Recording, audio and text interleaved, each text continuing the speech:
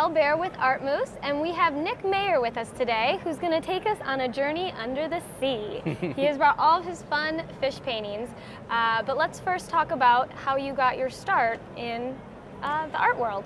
Well, I mean, I've been fishing ever since I was a kid, and just, always interested in, catching frogs, like I'm sure a lot of kids did growing up, and stuff like that. And then went on to study marine biology and worked as a marine biologist in a bunch of different capacities, and eventually moved, it's an expression of my passion for fishing and the environment. And just so the passion for fish came first, and then the passion for art. Right.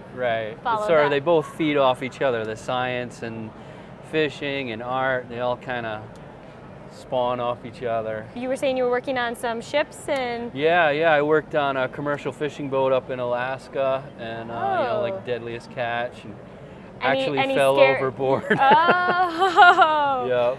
So, in the rough waters. And yeah, it was freezing cold. we blew a hydraulic hose, and I slid all the way across the deck and went flying into the water, and the captain didn't even know I fell in, so I saw the boat going away from me. It was pretty scary. Yeah. And how did they get you? They just scoop you up, or how? I swam over to a different boat that the guy had a line hanging off of his boat, and I swam over to that boat and climbed in. There was a few things like that, kind of close calls, that just made me just feel like, you only live once. I should just do what I love. Do what you love. Well, let's take a look at some of the stuff you love. What do we have here? So this was a commission of a Guadalupe bass that I did. I do the pencil sketch first, and then this is the finished product. Okay. Yep. So we've got the work. So, wow, the detail is, I mean, you have to draw every little... Yeah, I draw every scale, and then I paint every scale. How? I count every scale, because every fish has a unique number of scales along the lateral line, so I count all those. Oh, I like this guy. Yeah, it's a blue lobster. And they're really that color? I think they're 1 in a million that are just happen to be born like that, of that variety. Wow. Yep. This was another commission, I did of coelacanth for a couple that were both marine biologists. Oh. It's a West Indian Ocean coelacanth. That's the finished painting. There was a young guy in our town, I think he was like 5 years old, who knew I painted fish and asked me to give him some lessons, and he painted this fish for a national contest. Well, that's a smart kid. Go to the pros. You're gonna enter. Where are you from? I grew up on the coast in Rhode Island, so that's where I get my ocean inspiration. But I live up in Vermont now. Yeah. Okay. And this is gorgeous. So that's a brook trout. That's a fish that I modeled after a fish that I caught in my hometown. Okay, so I was gonna say, how many of these have you actually seen, held? But I prefer to catch the fish first and then paint it. But I'm assuming you didn't catch this one, though. No, that's the biggest watercolor painting I've ever made. That's a humpback whale that was recently sold out of the J. Russell Genesian Gallery in Connecticut. And that's one of the... That was featured in the Fidelity Investments show in Rhode Island.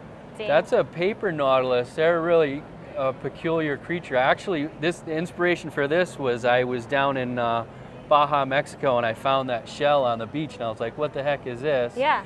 And it turns out that there's an octopus that kind of lives in that. They put their eggs in it, and then they send it off, and it goes floating away, and they go back to living on the bottom. What? And it floats away, and the eggs hatch. Yeah. It's a rooster fish. A little scary. They're a great game fish of the tropical Pacific. Would you eat something like that?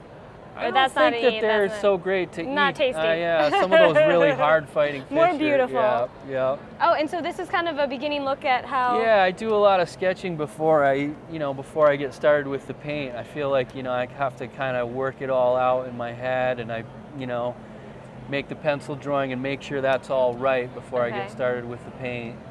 And then I just start laying layers of color save yourself time, because if you mess up one scale on the... Right. Oh, this is... So I just keep gradually adding like a layer in, let it dry, put another layer in, and then I do the fine details at the very end. Wow. I mean, the detail is just amazing. Oh, and so you do have, you've published a few books, I hear. This is my second book, yeah. Okay. This Fish ABC's book that I actually just got an agent for at this event. Did your kids inspire you to do a little bit, you know, the sort of Where's Waldo thing that all the kids seem to like right now. I hid, there's a fish for each letter of the alphabet, and each fish has the letter hidden in the fish. So this is A for Atlantic salmon. Oh, that's gorgeous.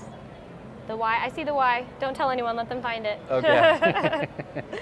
I got some grants. One of them was from the National Endowment for the Arts, and we dressed up this concrete wall that was kind of unsightly and put a nice... Is it very different painting on concrete than for... Yeah, I've done a couple of giant murals like that, and you know, it's just a different style. I kind of like being, you know, painting upright. Big like yeah, that. big. You know? It's more permanent. Ooh, workspace? Yep, this is my studio. Nice and organized. Thanks. Yeah, I have to be pretty careful not to, you know, spill the paint. This is a show I was in at Save the Bay in Rhode Island. Very cool. Great organization. Oh. Oh, so this was one of my first licensing deals, was doing some design work for Rock River rods. This one was kind of nice because I got to field test the rods after they were made. Yeah. This was my first book, Catalina Island Dive Buddies, where it's a field guide to the fish of Catalina Island, California. And so it's focused for divers. This is the book on the shelf at the Aquarium of the Pacific. Did you have a lot of these fish already painted, or did you have to go in and look at them? No, every single one of them. Most of them I'd never seen before. Cool. My buddy John Council took me down there and showed me all the fish. And, you bring some of the fish home with you? Is that what? No, we just photographed them. What's this guy here? This was a fish, a largemouth bass that I painted, where it's nice to have the actual fish right there so you can look at the details. And who is this? My mom was a big inspiration for me. She helped me get, you know, my career off the ground. And this is my biggest licensing deal to date. I signed a contract with Nautica Clothing. They're coming out with a line of clothing with my images on them. So that's going to be worldwide, I think in like 15 different countries, so that's exciting. Thank you so much for sharing all this with us.